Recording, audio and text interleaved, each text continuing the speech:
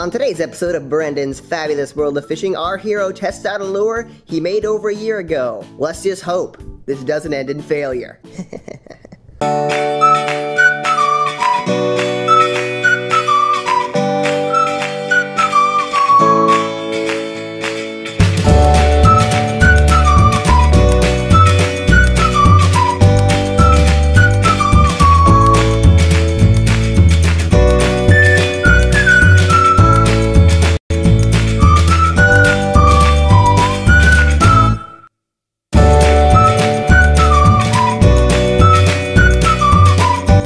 Hello folks, welcome back to another episode of Brendan's Fabulous World of Fishing. And as you might recall, I made a lure with plastic spoons about a year ago. Needless to say, that video was one of my most popular videos I have ever made. So I'm very thankful to all of you who shared it, liked it, and watched it. But now is the crucial moment. I'm going to take the bait that I made a year ago, I'm going to take it out and see if it works. So, stay tuned and enjoy the show.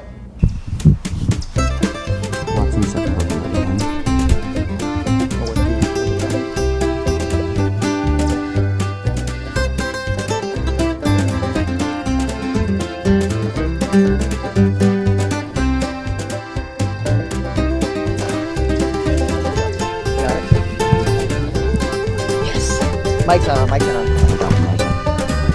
the homemade pop Egypt.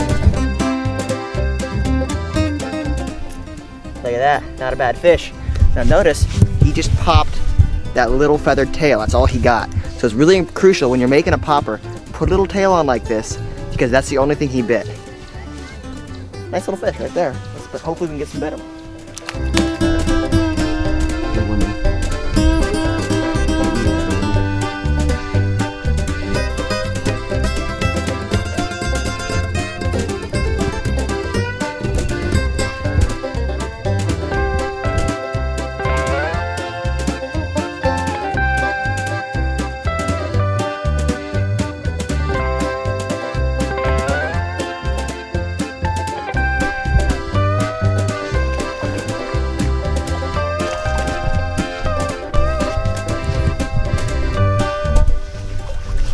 Barely even. Look at that guy. He barely hit it. I just hooked him actually in the top of the head. He just kind of came out of. Well, how did he hit that? He's just like, oh. I don't know. I wasn't paying attention to the moment. Nice fish though.